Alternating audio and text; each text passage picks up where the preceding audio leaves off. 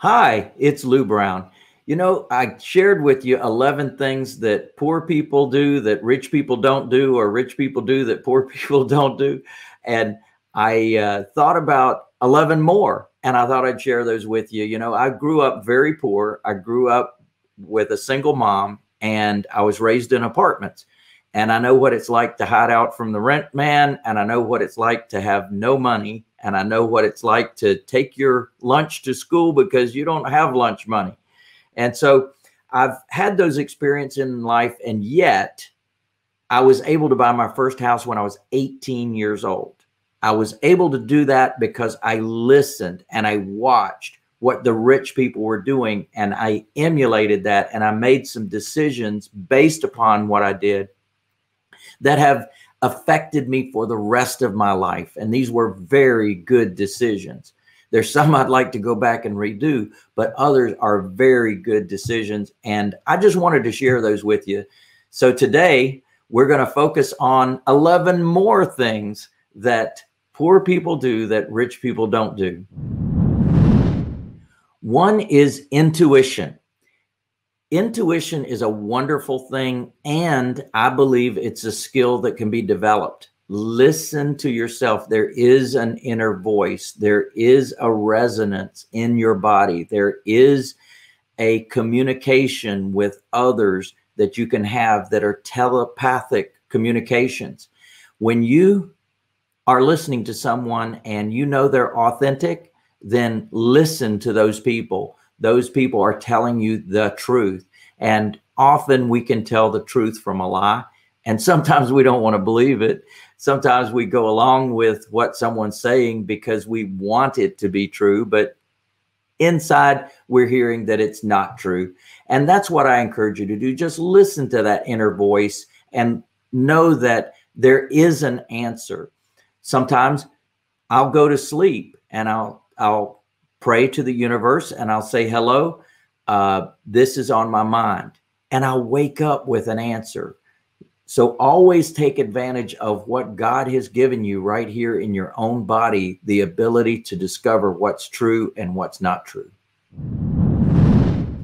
One of the things I discovered that helps me to be successful is a thing called focus. And I say what you focus on occurs. Many times people take on too many things to do and they lose focus. And what happens is none of those end up being great.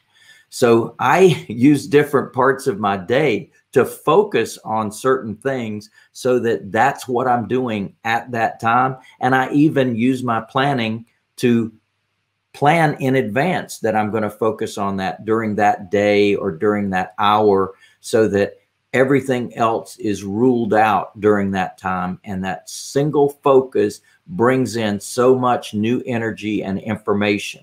What you focus on occurs. One of the things that poor people do that rich people don't do is have limiting beliefs, meaning that there's a certain level that you can attain or a certain belief that you think to be true, and rich people don't have those limiting beliefs. So in other words, if you think you can only make $50,000 a year, guess what? That's all you can make. If you think, on the other hand, you can literally make millions of dollars a year, then guess what? The universe aligns and gives you the path to be able to take to have that happen. So limiting beliefs is a big thing to get rid of in your life if you have any of those. And if you don't, hey, baby, the sky is the limit.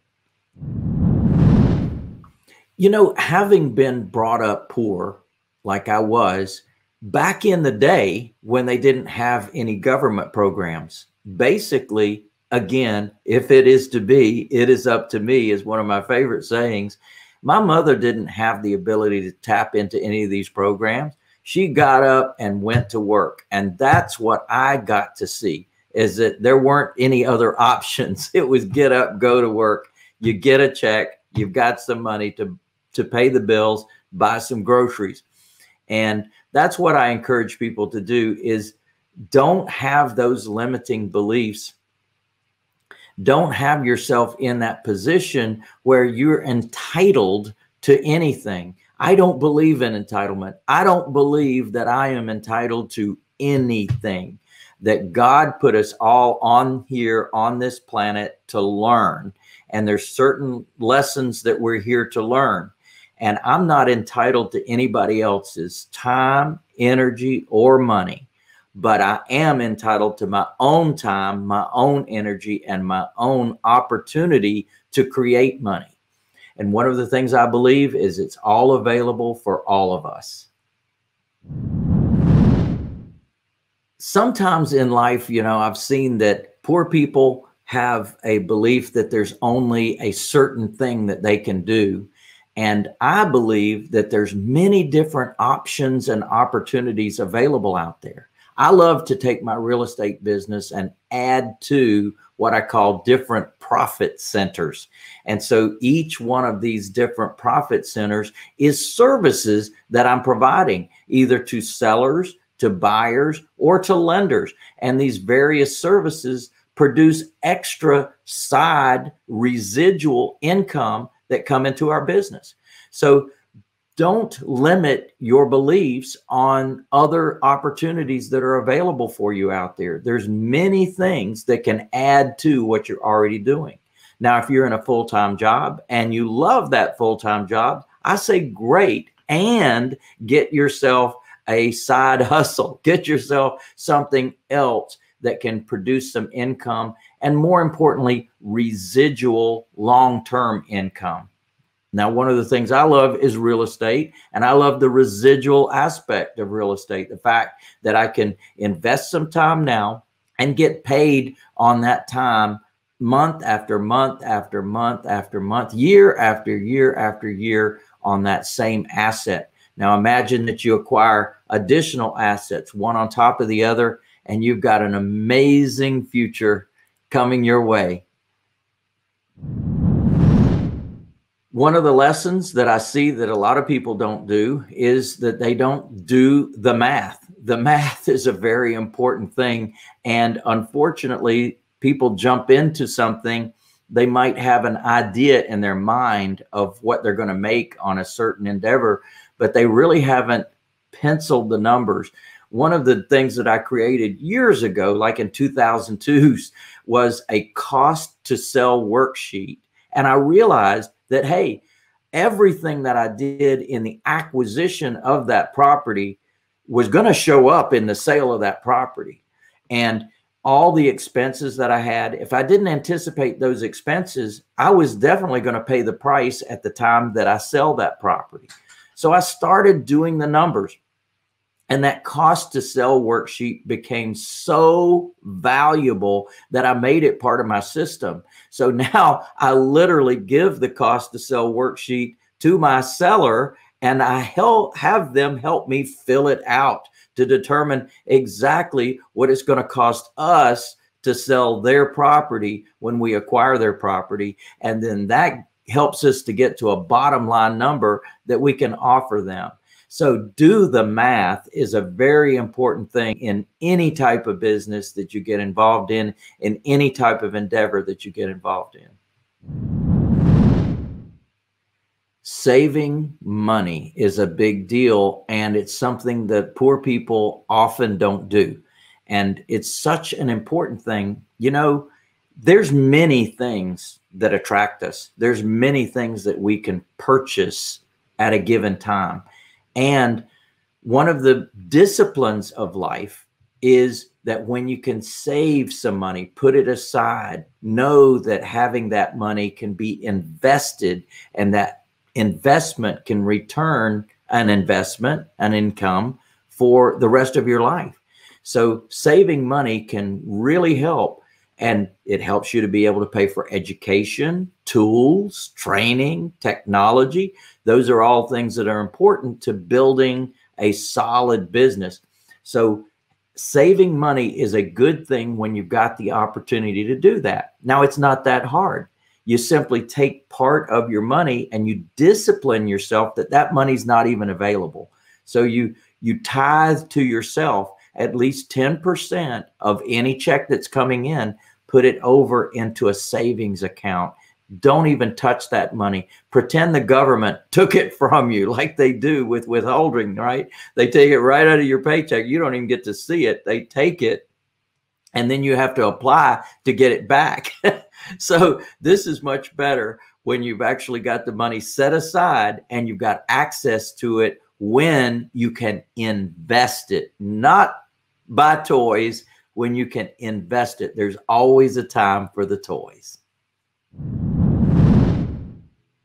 Now, one of the things that I teach is that I've never been to the bank and I've never qualified for a loan on a single family or small multifamily property. And the reason is I learned how to borrow money from nice people, people who have IRAs, 401ks, personal funds that they would love to see invested in something that they're going to get a return on at market rates. And so sure enough, I mastered that early in my game. And the reason is because I got started at 18 years old and nobody would pay attention to an 18-year-old or give them money. And so I didn't go to the banks, and I learned that I didn't have to go to banks. And when I did have a cash deal, if I could clearly show that there was equity in that deal, the money was always available. It was not an issue for me to be able to go to someone that does have money sitting in a checking account or retirement account and show them that I can give them a return and that there's something that their money is safe in investing in. So definitely stepping back from your world and looking at things from a different point of view is one of the most valuable things you can do. Saving money is very important. Now, another thing that I see people do is instant gratification, right?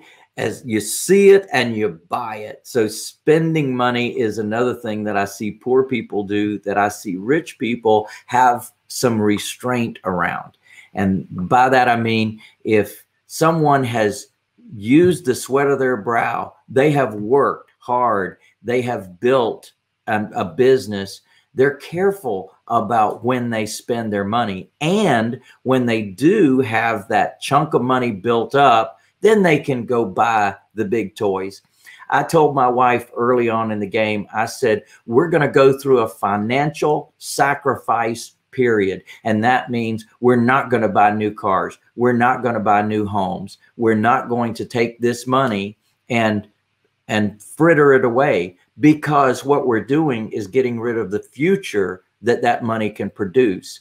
What we're going to do is get by on as little as possible, buy used cars, buy them cheaply, run them into the ground, get another one, until we get ourselves to that position where our investments are producing an income on a monthly basis that takes the place of our jobs.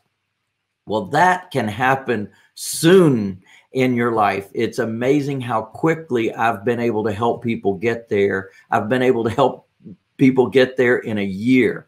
And it's amazing just what can happen when you start producing that dependable, predictable monthly income. You can leave that job. And what happens is now you've picked up all those extra hours that you can invest in your business. So spend money wisely.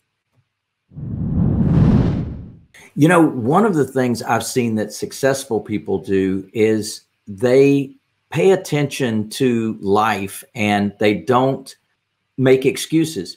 In other words, if they're late for something, traffic, they didn't get something in on time, they'll embrace it and tell people the honest truth. They didn't get it done. They weren't there on time. Unfortunately, ran into traffic, might say something quick like that, but not using it as a big excuse or some long story about how it went. So give up making excuses for things, embrace the fact that something might happen and share that with other people.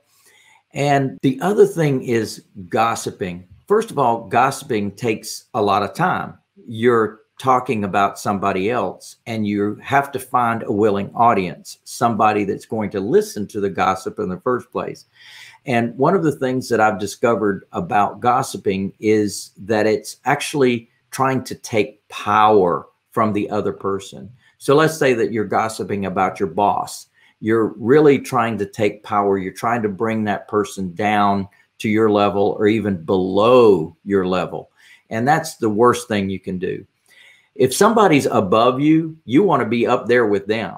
So you want to do whatever it is they're doing, and you want to get on their good side. Do all you can do to be on someone's good side, to move and elevate you up. Ask them questions. Don't talk about other people, and don't try to take somebody else's power.